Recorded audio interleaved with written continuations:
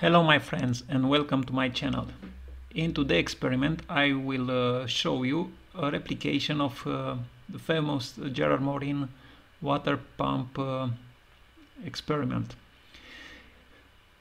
For this experiment I use a washing machine water pump, an MOT, a micro-on transformer, a DC motor with permanent magnets, a power supply, a lab power supply, and now you may see the voltage that this small device could output. It's over 1600 volts of AC power.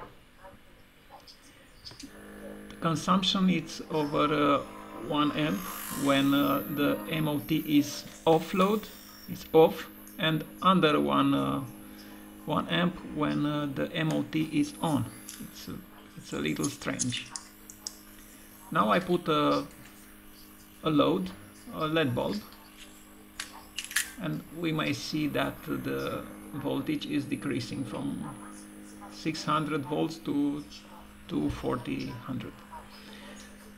In the panel is the DC voltage that is collected by this blue capacitor.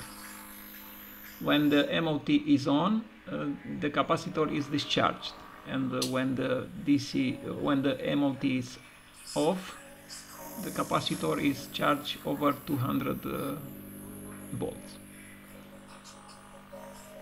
You see my panel voltmeter indicates 200 volts maximum.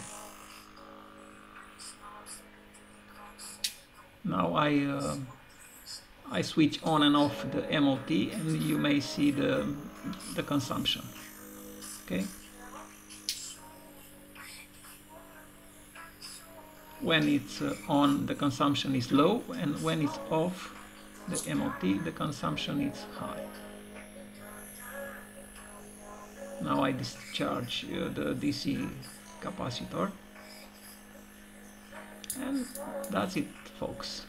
Thank you for watching, and please subscribe if you like what you see.